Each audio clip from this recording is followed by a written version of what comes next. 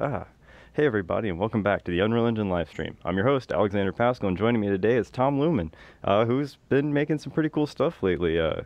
Hey Tom, can you hear me okay? Yes, I Okay, can. cool. Wasn't sure if you could. So first we're going to go through the news community spotlight, but then we're going to go talk about the VR template. So up first, it's the news. So once again, I'd like to remind everybody that the Epic Mega Jam starts next week. At this time next week will be OC3, which will actually be hosting the Oculus keynote on the Unreal Engine channel to kind of show off everything that's coming in that world. But then after that's all over with, we'll actually kick off the Epic Mega Jam. I'll go over the rules, talk to you all about all the specifics, and make sure to go through all the Q&A of that. Just wanted to give everyone another reminder. Just coming up next week, the prizes are massive. You can win all kinds of great categories. Tons and tons and tons of teams have already sent me their info, as you can see. You're going to want to get on this as soon as possible. And it's also okay if you don't pre-register. You can still enter without pre-registering with me. So it just really helps us with knowing how much how much swag to prepare to send out, actually. So that's that. Next up. As a lot of you may have noticed, the 4.13.1 hotfix is released. Stephen Ellis is actually in chat right now talking to people, but he's posted this up letting you know that there are over 70 new fixes and changes. And, you know, the not smallest of all of these changes is this. The Daydream SDK 1 released and is now supported. So Daydream is now supported in 4.13.1. More features are coming to the Daydream support in 4.14, so keep an eye out for that. But we have, you know, full-on support right now. So grab it. It is in the launcher. As I am speaking, it is in the launcher. Pow. Last bit of news today is more than $50,000 awarded to the latest round of Unreal Dev Grants. So this time around, we gave out a bunch of dev grants to people who are making training content out there in the world, including quite a few people who are in chat today. I don't know if Matthew's here, but I did see Mohammed. Jan's in there. I think I've seen Cedric for sure. Virtuous EDU, I didn't see their people. I don't know if Fabrice was in there, but we did give out all of these great prizes to our community members who are very active. If you're on our forums, if you're on Twitter, you've probably seen these names around several times. You know, Matthew makes his YouTube series where he just basically takes a blueprint node and then just discusses everything you can kind of do with it. Muhammad's all over with tons of books that he's been making. All of these guys are absolutely fantastic teachers in our community. So as a way of saying thank you and please keep up this amazing work, Dev Grants. So congrats to all of you. Dun, dun. All right, and accidentally on the wrong one. Community Spotlight. Today's Community Spotlight, we're going to start off again with the Answer Hub, top karma earners. Every week we like to say thank you to everybody who goes onto the Answer Hub, helps each other out, and earns karma by answering questions and giving good comments. So, Night Watcher, you're number one with 385. That's pretty decent, not bad. Mammonium. And actually, I don't actually 100% know how to pronounce your username, but that's Mohammed also. So thank you so much for contributing here. You're about to get another badge for that. Death Ray, thank you so much. We'll be getting you also an Answer Up Sage badge. And as you all know, I've also got new prestige badges if you win this 3 times in a row. I'm trying to get prestige badges out as much as possible, but we have such a backlog of people, I'm still trying to make sure that I have a full chart of all of this. So if I have missed you and you have prestige, let me know. I'll just double check really fast through everything and make sure you get your special starred badge. All right, Community Spotlight. Pow. First things up is A Fun Interactive. Let's see here. So, A Fun Interactive is actually a Korean group that this was actually brought over to me by Min Oh, who does a lot of our art and tech artwork. He did a lot of the McLaren visualization stuff with that team. You've probably seen him in the background of a few of our videos showing off the McLaren stuff. But these are friends of his that he knows. They've actually been working on other vehicle and architectural visualization stuff. It's just a small group of people using UE4 and making VR experiences for enterprise customers. It's really pretty gorgeous. I think we have a short video here. Clint? Awesome.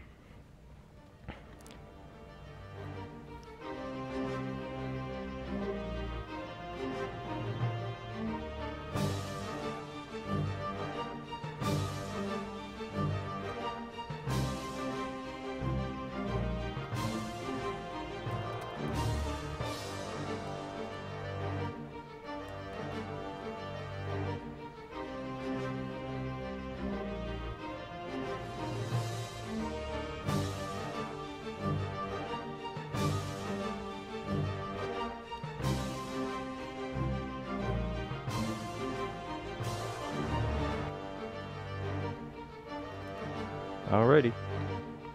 Looks great. Cool. Next up. Pow. Next up. So, as some of you may already know about Aller, Michael Aller, who will actually be coming down for the Epic Mega Jam judging and award ceremony. We're going to be flying him out here to Epic to come on stream. He'll be sitting right over where Tom is, right there, like we did last year. But some of you have also probably already seen this. Aller made a UE4 style guide from Game Making, his studio there.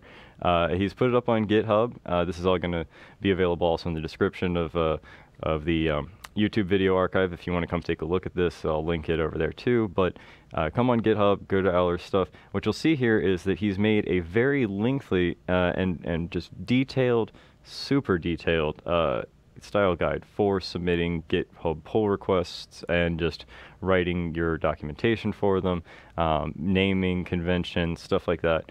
Things that really help us go through everything. I know from personal experience trying to dig through stuff that's using strange concepts of what prefixes, suffixes, etc. are, it can be a little confusing for a programmer. So if you want to kind of help us out too, we actually took a look over this several times. It's very good. Really, we like this structuring, and also this. It shows you how to structure your various folders, etc. Just great. Tons of details. I'm not going to go through all of it because it's massive. But if you want to know how to style your GitHub pull requests and your various engine content, this is how to do it.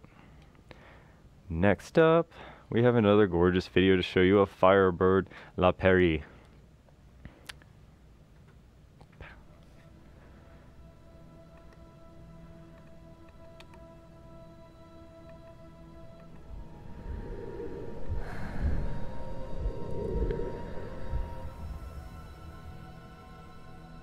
And so it happened that at the end of days, the old King Iskander, on the threshold of death, scoured the outer limits of the universe in search of the flower of immortality.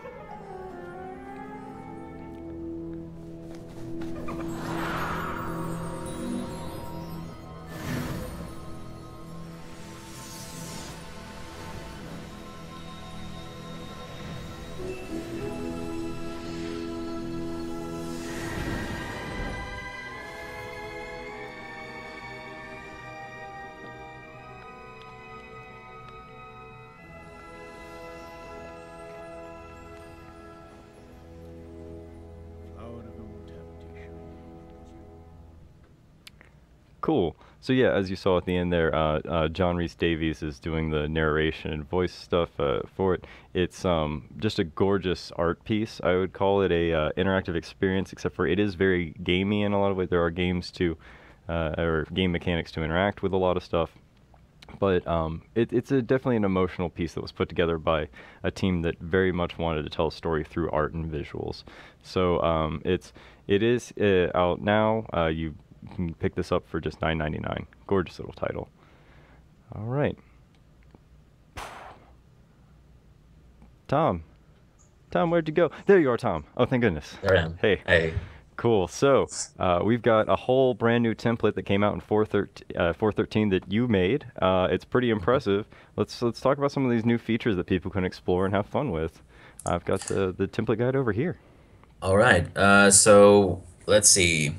So we got the one thing that's immediately different from the regular game guides that we've put out is the fact that this template has two maps. Mm-hmm. So you have the first one, it's just for your heads-up display and with a gamepad, or you can have any kind of other input button, basically.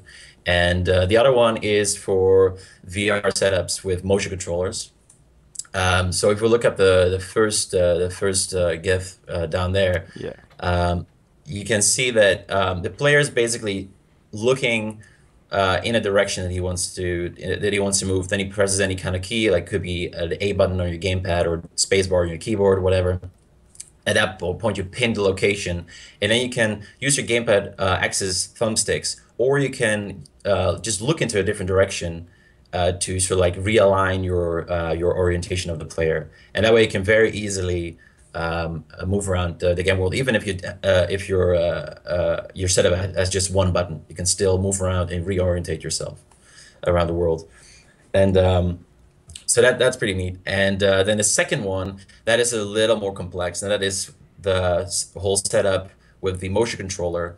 And as you can see, it supports room scale. So the blue box you see is the representation of your room scale setup if you have one. Otherwise, it's just simply not shown. And again, here you can use your thumbstick on your Vive, for example, or on your Oculus Touch. You have one of those to reorientate yourself again, and it will all work with the room scale that will rotate with you. And the neat one about this one is that you can grab simulated objects in the environment, or anything that you applied your blueprint interface to, basically. I can see here from this particular one, you can see on the floor where you're going to end up, and then you can kind of see the room around you. So where you end up is always going to be in the same real kind of physical position. Like if you're in front of a wall, it won't. It'll actually show that you're going to be right in front of that wall there, I see. Exactly. And so so you kind of have to like move within that room scale area, but you can see that box go down. That's such a handy so you feature. can already exactly, you can already position your box so that it would be beneficial for you to move around the space. That's pretty good. And this is using the nav mesh to move around too, right? Yes, exactly. That is a very important thing to note, actually, is if you are migrating over this stuff to your own levels, you need to make sure that your new level also has a nav mesh built. If for your game you're really not interested in using nav matches, even though it's quite a nice way to filter out invalid locations, like standing on a table, you probably don't want that, and the nav mesh can very easily filter that stuff out for you.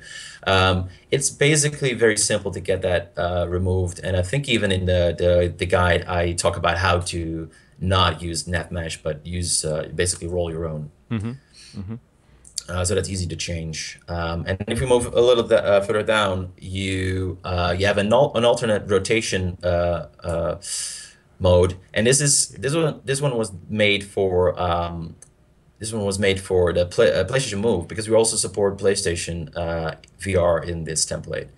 And since the PS Move doesn't have an axis input, you need to use something else. And James Golding actually came up with this idea to use your controller roll to realign the orientation, and it feels really, really well.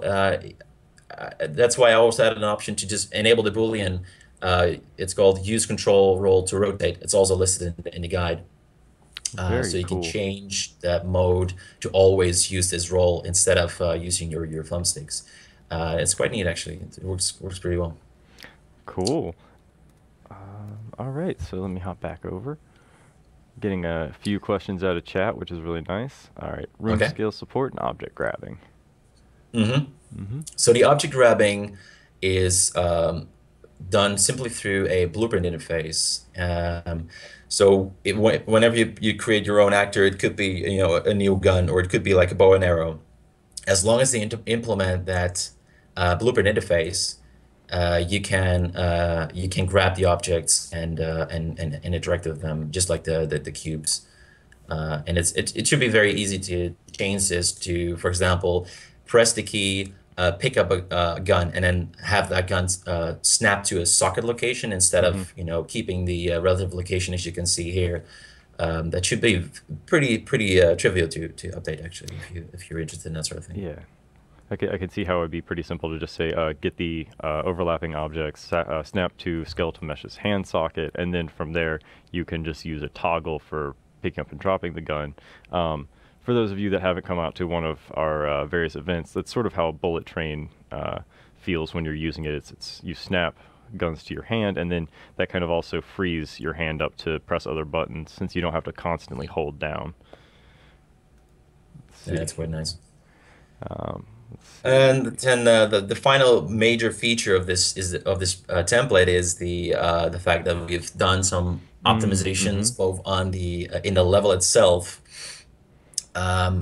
with a checkbox. So if you looking at if you select any of your movable cubes, which are blue in the release template. Actually, you can see a checkbox that's single sample shadow from stationary lights, and basically it slightly reduces the quality or the receiving quality of the shadow for those dynamic objects, but it also cuts shadow casting time in half.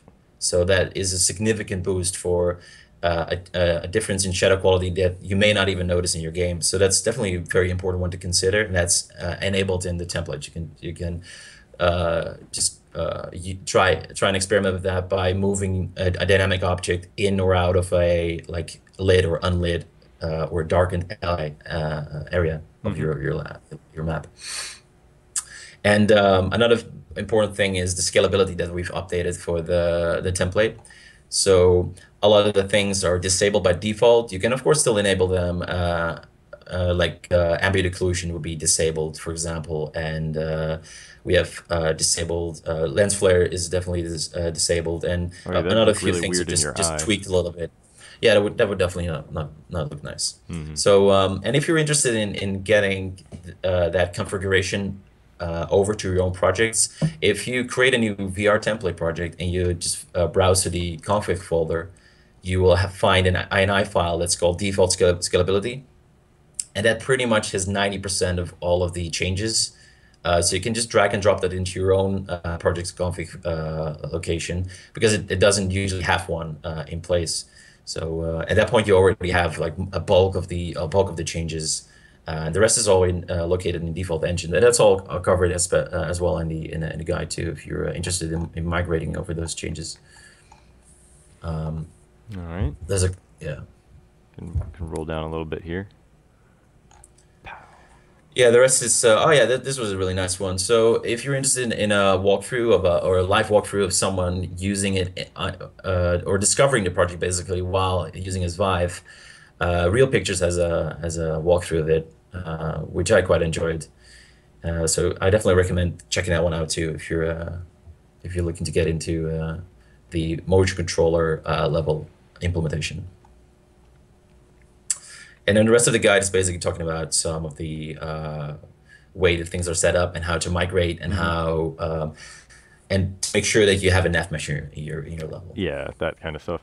And this is actually something quite a few people had asked us. And so when we get to the Q&A portion of it, we can talk more on it. But yeah, migrating content over is very helpful, because yeah, you probably don't need everything, but if you want the hands to do everything, then nice little chunk here. Yeah, and in this case, the migrate tool is your friend. You just need to know which file to select, which is the easiest one to select would be the pawn of the implementation you're interested in. I guess that should pretty much bring over all of the stuff that you need, including all the materials and hand controllers and that stuff. Yeah. Oh, and here is a screenshot that where you can see if you're not interested in using the navigation mesh. This screenshot is, which you can see, is in the BP motion controller, and the function is called trace teleport destination, as you can see in the top of the screenshot. And there we call a function called project point to navigation. If you're not interested in using navigation, but you want to use your own thing, for example, check the normal of the impact, and if it's a flat surface, you can teleport there or whatever. You can just remove this and basically fill in your own. Huh. Well, then that's really helpful if you just want to roll your own. Cool. Let's see here. I think that actually we're going to end up doing a lot more Q&A than the actual talk about the VR template. Yes, a lot of things are covered in the thing. Yeah, yes. So are covered in the guide. So I mean, if there's still some questions, we can probably go through them real quick. Yeah, absolutely. So so let's see here. This pointer that we're using here, will it work with terrain? It doesn't deform to terrain, but you can quite easily change the alignment of the mesh to use the impact normal. Yes. Which so you can have it aligned with the terrain. It doesn't really deform along with the terrain, so the box might look a little strange. So you may want to make the box a little higher if that's what you're doing with the terrain, so it won't look as odd. Which is basically just increasing the scale during setup. I think there's a function called setup outline. You can adjust the scale of it, and then it basically should look fine with strength. Alrighty. Just put that up because it looks neat. Is it possible to set up mirror reflections for VR? I believe that we've gone over this in some other streams about setting up actual reflections in virtual reality. But yeah, I mean, we recently added a mirror reflection actor. I'm not sure. Did we test that? I haven't used that one yet, so I wouldn't be able to say for sure. But I would bet it works, but it's very expensive. Yeah, So one way or it'd the be other, very doing fun, any kind of very reflection sounds interesting. very expensive in VR because it's not 2 times, it's 4 because it's each eye then back again. Yeah, So and it's already the reflection actor already has a caution, like, hey, use with caution because this is going to be expensive. So yeah, in VR, this would be tricky to have enough performance. yeah. If you got 2 1080s loaded up though, you have fun with that. I don't know. And It's all of probably your not that users bad have though. 1080s. Yeah. Yeah, it's probably not actually that bad, but doing reflections in VR, always remember that the more kind of rendering layering you're adding, it's going to just build in cost massively because you're rendering to 2 eyes. Let's see here. So, let's see here. Next up, how do you connect replace objects with controller sockets? Example, picking up a gun, having stick. Okay, so basically kind of going back to how do you pick up a gun and have it stick. What you can do is you can select your skeletal mesh if the hands are skeletal meshes, I believe that they are, and then you can select a bone in there, and in the actual skeletal, I want to say it's the skeletal editor, the skeleton editor menu. You can just select whatever bone, right click, add socket, and then you name that socket whatever, and then in the blueprint you can say attach to socket, attach the skeletal mesh in there, and then just type out the socket's name, and then that will attach whatever mesh you say to go there. So that one's pretty straightforward. There's just a attach to skeletal mesh socket kind of note in there. I'm trying to remember the exact name, but that's kind of the gist of it. It's not too crazy to do. How do you disable the rotation effect when teleporting?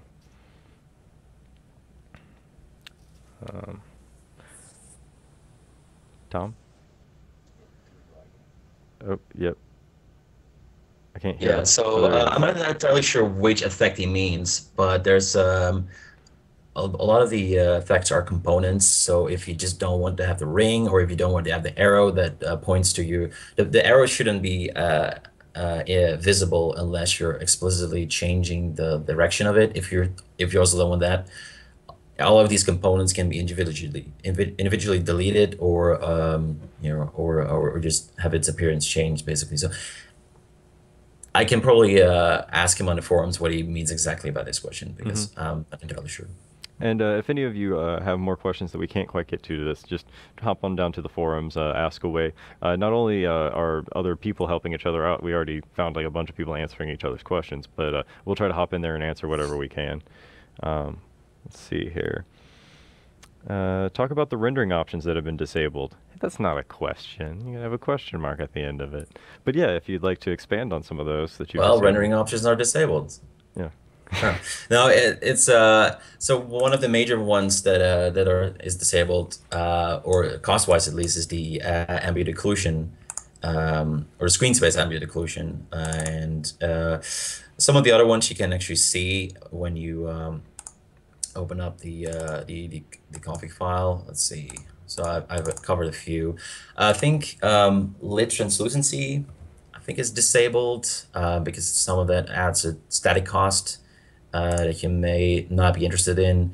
In the levels, we've set all of the, or most of the shadows to be static, unless when specifically needed for the boxes. We wanted to have some of the cheaper shadows for the boxes. And then you can see all of them in, or at least most of them, in the default scalability INI. So the lens flare quality is changed. Motion blur quality, one of the other things that is important is the scene color format has changed. According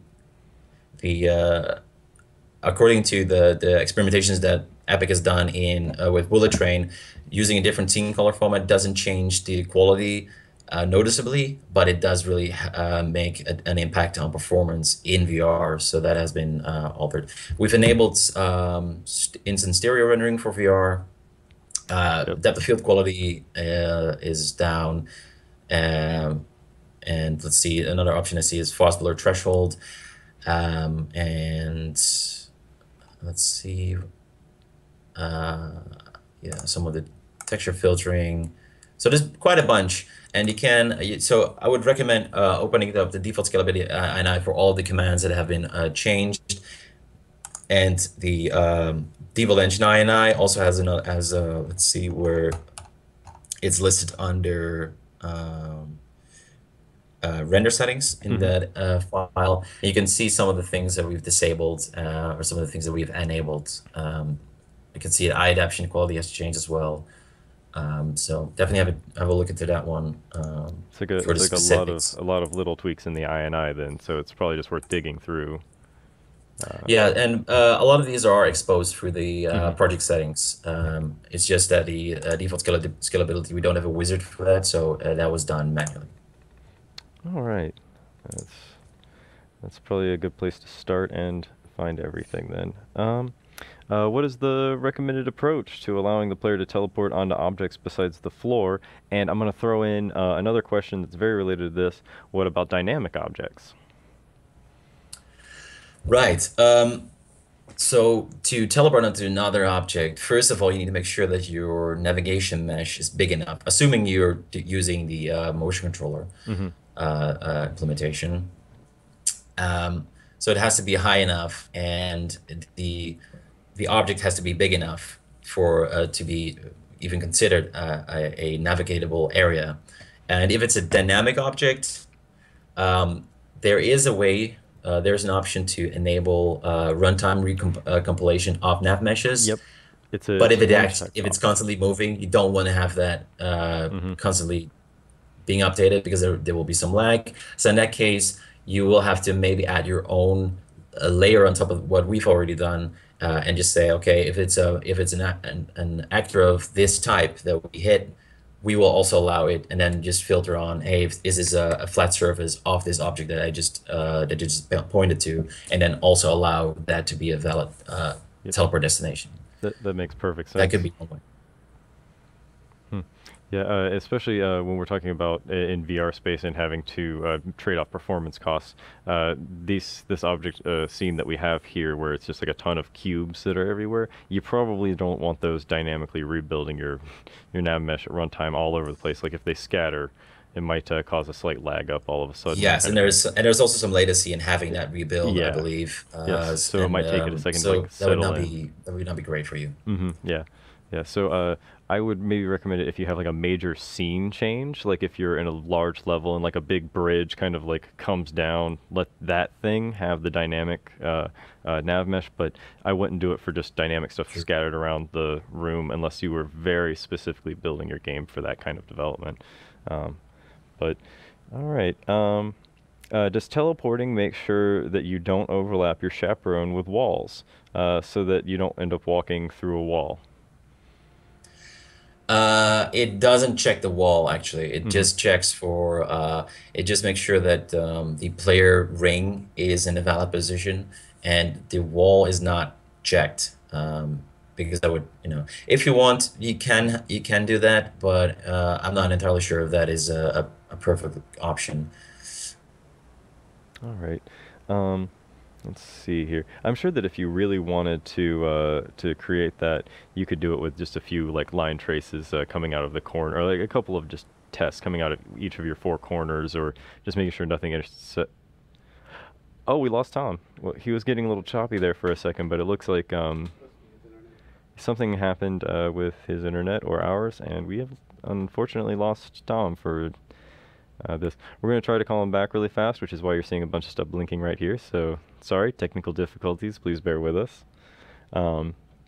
Let's see here. But to further my point there, just do, I guess, a line trace between each of those four walls. You could probably test against that, and then just not allow it to teleport you if you're colliding with something. Huh. That's unfortunate. Oh? Maybe? Well, worst case scenario, I'll try to answer as many of these. And just remember, the forums, you can go straight to our forum post for this thread, or for this stream, and just post in that thread. We'll respond to you as soon as we can. Terribly sorry that he dropped. That's actually kind of unusual. Clint is trying. He is typing like the wind. Better than the wind even. The wind is not particularly good at typing, unlike Clint, who is going very fast. Okay. All right. Aliens abducted him.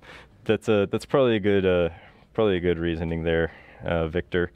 Probably abducted. I Oh, okay, cool. So it's me and Black Box. You're gonna chill out for a second here. I guess we're not gonna have much. Okay, so we're gonna try to restart the system and bring him back in.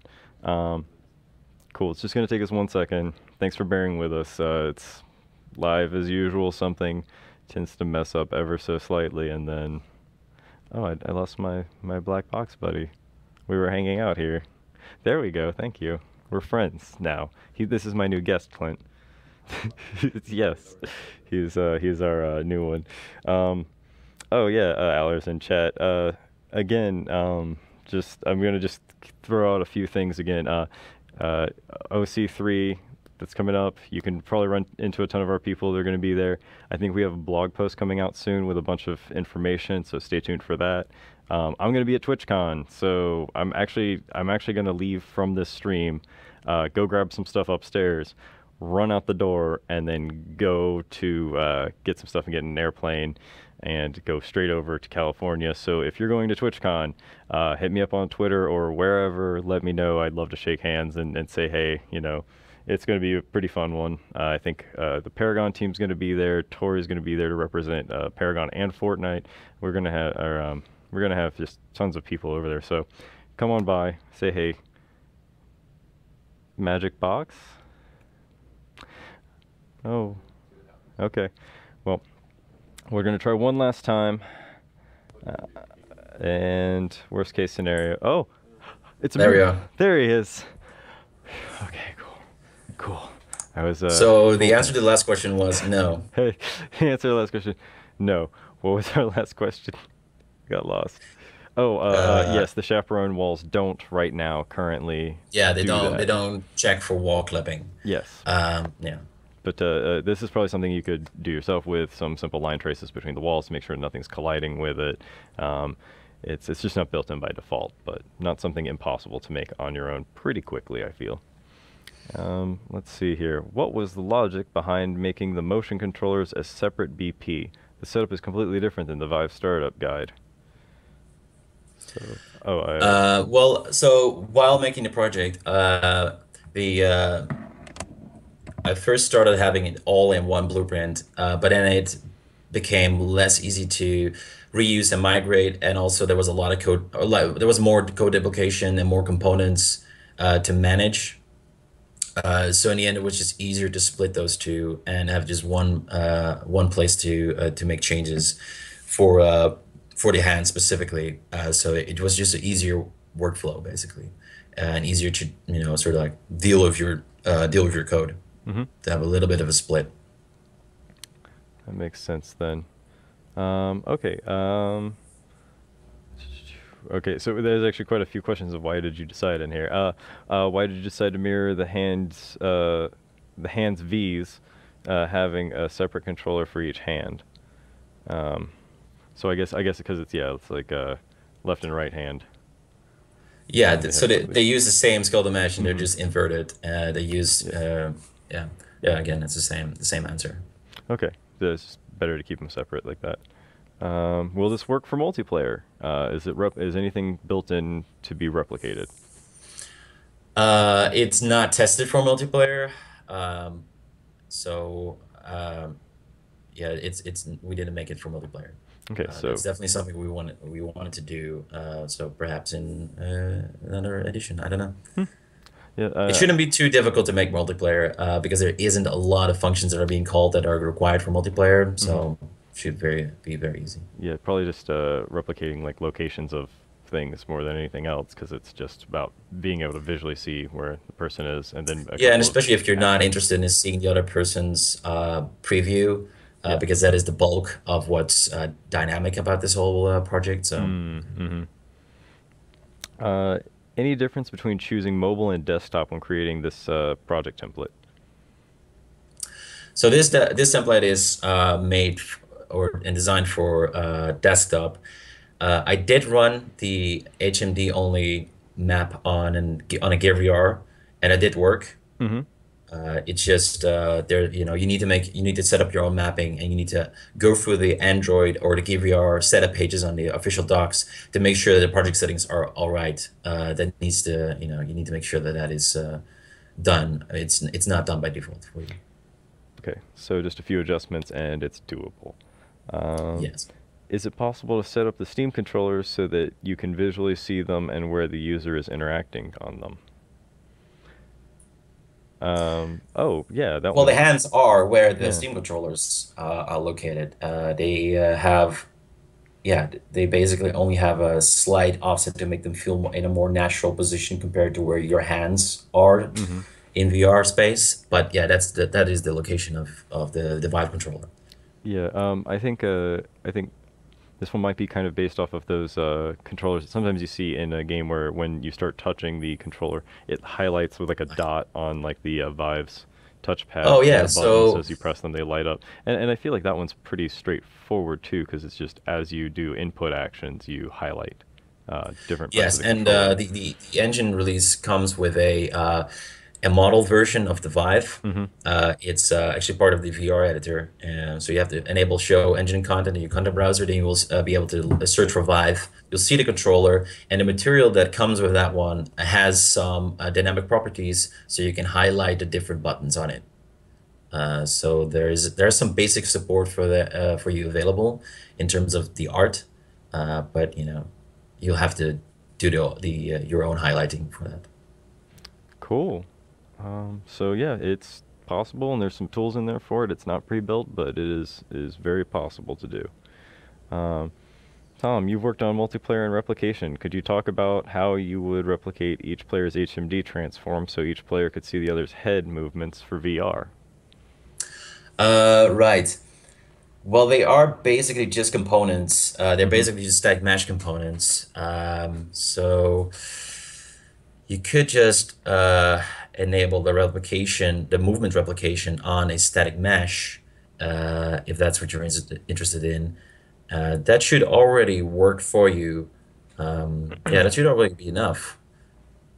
Yeah, it should. Yeah, that should be it. It's basically a checkbox in the static mesh component, right?